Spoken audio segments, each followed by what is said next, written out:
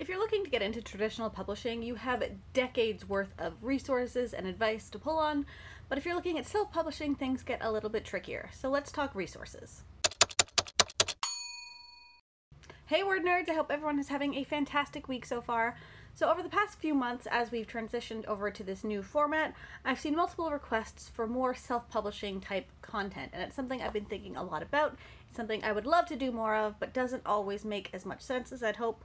I'm the only word nerd who is fully entrenched in the self-publishing world, and while I do have things in the works to hopefully bring more of that kind of content for all of you, I wanted to take a little bit of time today to talk about other resources that you can draw from in order to learn more about self-publishing, how to do it if it's the right option for you, who's doing things well and who you should be paying attention to, and all of those nitty-gritty details, because there are a lot of options, but it can be hard to know where to look because self-publishing hasn't been around for as long as traditional publishing. Our communities are newer.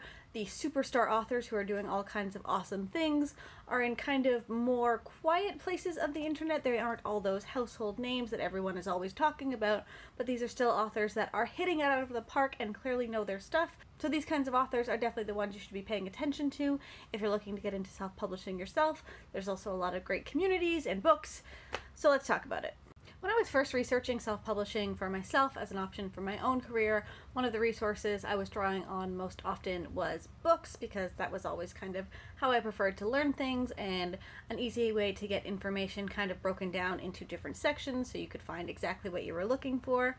There were only a few options back then when I was first getting into it, because this was 2013 or so.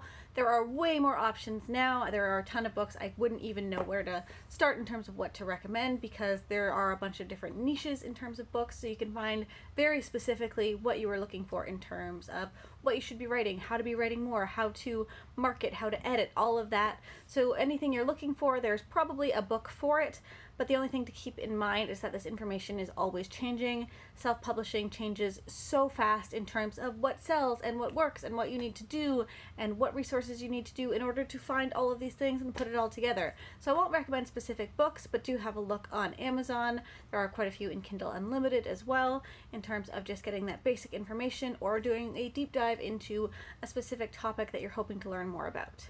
Honestly, where you're going to find most of your information is in online communities. When I was starting out, this was K-boards, but it's not something I've really used actively in years now. The place to be is kind of Facebook. I do wish things were a little bit different because I'm trying to use less Facebook as I find it kind of distracting. But in terms of where self-published authors are talking and learning and discussing their trade and their craft, Facebook is almost totally it. That is where you're going to find the bulk of your information, the bulk of the authors you want to be following and learning from. The biggest group at this point is the 20 books 250K group, which is the one that I've gone to the conference for in Las Vegas a couple of years running now. This is a massive group with so much information. They have great resources. There are always new updates, always new authors talking about what's working for them. Everyone from the people just starting out to the superstars who have been in the game for years now. It is a phenomenal resource. They have a great kind of starter document to jump in from and learn all the basics, or just figure out which threads you most want to jump into, where you should be checking things out before you dive into the conversation and probably ask a question that's been asked a few times already. It is well structured, well moderated, absolutely recommended, but it can be a little bit intimidating because there is a lot going on. Things are moving very quickly. Sometimes it can feel like all of the authors kind of know each other already, but it is worth your patience and your time because you can learn so much in that group.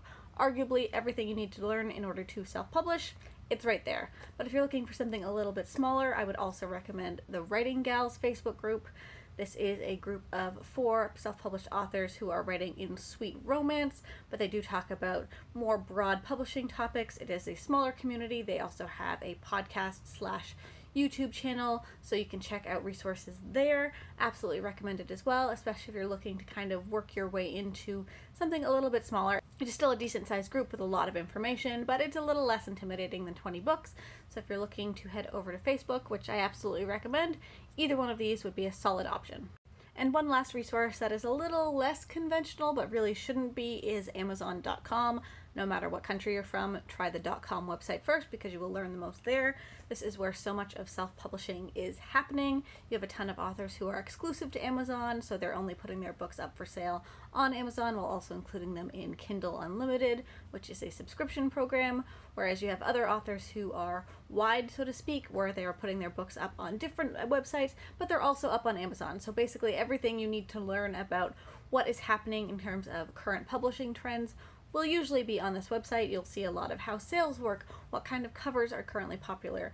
I spend a lot of time looking at different sales rankings in different categories, so what kind of books are getting a lot of traction right now, what kind of covers, which authors are just killing it. There's so much you can learn here. There's also a bunch of tools like K-Lytics and KDP Rocket, which will help you break down all of this information, but there's just so much you can learn on Amazon about what's going to work, what's been done before, what kind of books are just making all the waves.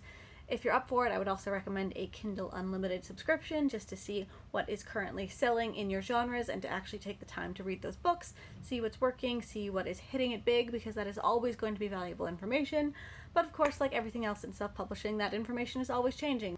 So you do need to take the time on a pretty regular basis just to stay on top of genre trends and cover trends and all of that fun stuff in between. But it can be a lot of fun, especially if you are a book lover, which I really hope you are. You're looking at all of these books, inevitably finding some you want to read, and calling it homework for your career is just kind of a bonus.